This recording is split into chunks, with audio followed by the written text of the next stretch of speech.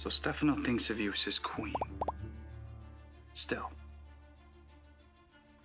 could he be so delusional that he thinks he can actually make you his partner, for want of a better word? I think now perhaps he just wants to destroy me. And Paul, it's not just about Marlena. She's just another one of many pieces on the board.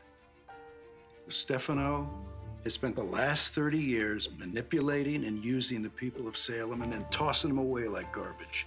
Like he did with my dad. That's right. At one time, your dad was his pawn. And at least John was able to get out from under Stefano's influence. Stefano never regained power over him after that. And we're gonna do the same thing for Hope. But how, now that Anna has spooked him into seclusion?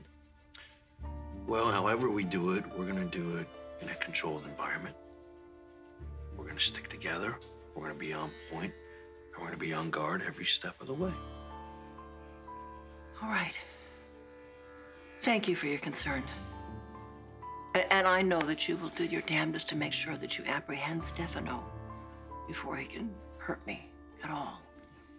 Now, if it's any comfort to you, I have experience in dealing with Stefano. I think I can take care of myself.